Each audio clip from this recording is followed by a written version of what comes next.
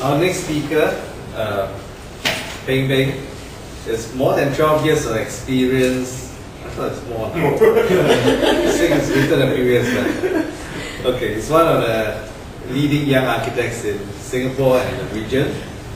Certainly also one of the 20 under 45 selected architects organized by URA. He's also a council member in SIA.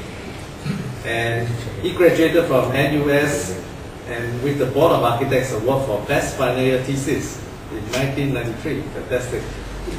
Founder of Arc Studio, a firm which has earned itself a reputation for its dynamic and innovative contributions to the architectural community.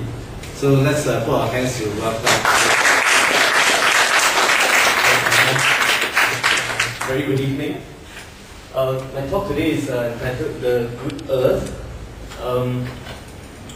Good, I think everyone knows that the opposite of bad, but it also has an allusion to ethics, you know, what you think is good, to conscience, and earth is something that you can touch if you dig far enough.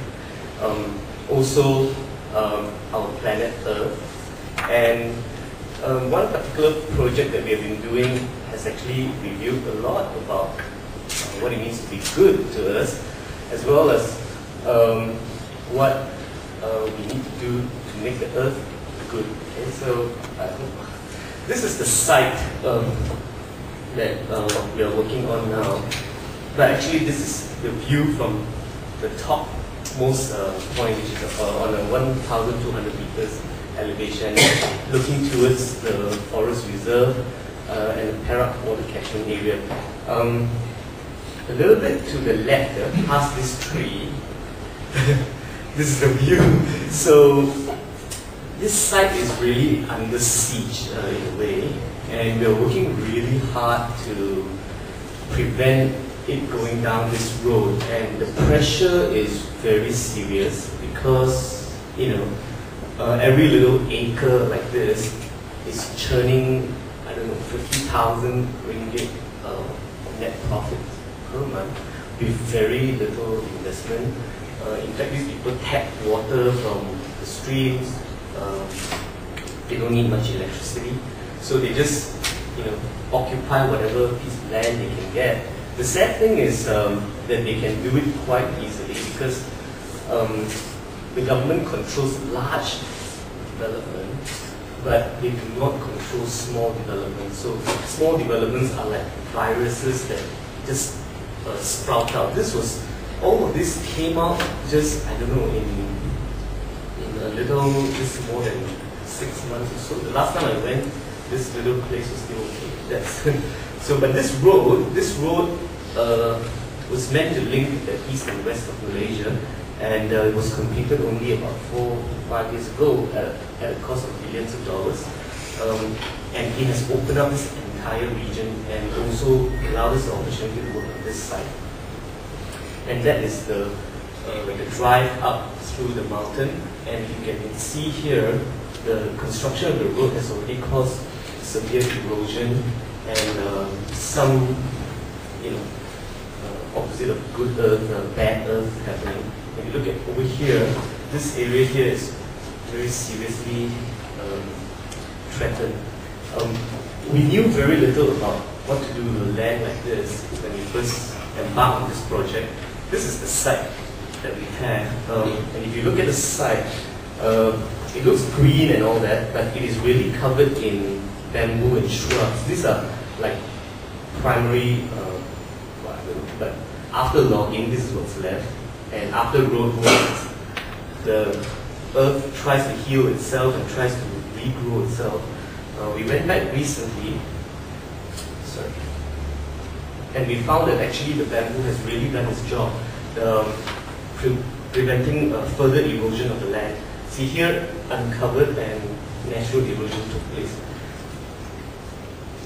And this is the location of this place called Post Siga. It is really, if you go by the old road to Cameron Highlands, further north you will arrive at Post Siga. From Ipoh is a 45-minute drive, very beautiful drive. and this is the Google Earth, and we superimpose the topography map onto the PCW so we can spin it around Google Earth. And there is a nice valley. Thankfully, the river is still clean, but as I said, all around, a lot of farming is taking place. So I'm going to plug this from Silent Spring. It was a spring without voices. On the mornings, that once throbbed with dawn chorus of robins, catbirds, doves, jays, wrens, and scores of other bird voices, there was now no sound. Only silence lay over the fields and woods and marsh. Rachel Carson was probably one of the first few people who stood up against corporations during the time when they were spraying DDT across the entire America to get rid of bugs, ants, mosquitoes even. And DDT has been found to affect the limbic system, and it's basically poisoning the earth. And Monsanto and companies like that, they sell pesticides to get rid of pests like this, ants. But in doing this project, okay, when I first started this project, of course I thought a bit like them, and we would like try to spray this ants and all that. But as we asked more and more questions, these ants actually became one of our closest allies. In fact, in repairing the earth, we absolutely need these serious workers. While we are sitting and eating and talking here, they are working non-stop to actually make the earth alive and healthy and able to bear life. And I think one of the serious thinking behind spraying insecticides to wipe out all these pests, we are actually, if you think a little bit more, we are actually spraying ourselves and killing ourselves with poison. We are poisoning ourselves and the earth. And just going a bit, kind of smaller in a microcosm, our microbial planet, if you go a bit deeper, we are surrounded by microbes. They keep us healthy. In fact, the smallest of smallest creatures actually fix the air. They are like the homeostatic mechanism for the earth. They keep the oxygen, the carbon dioxide, the nitrogen kind of balanced. The way our earth is in an equilibrium that can never exist without all this work of these microbes. And these microbes actually become super important to us. And they provide sources of medicine. They help us digest food. They keep our environment clean. They support and protect our crops. In fact, without them, we are as good as dead. In fact, we are dead without them because, interestingly, William Blake wrote this a long time ago: to see a world in a grain of sand and a heaven in a wildflower, hold infinity in the palm of your hand and eternity in an hour. Well, this is poetry. But today, we know for a fact that, well, not for a fact really, but we know approximately that human beings comprise 1 quadrillion cells. Now, I don't even know how many zeros that is, but that's a lot, okay?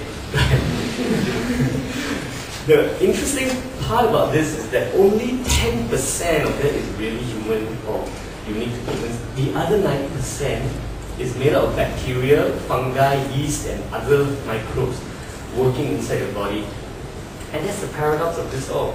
Humans are not human. Right? If you, well,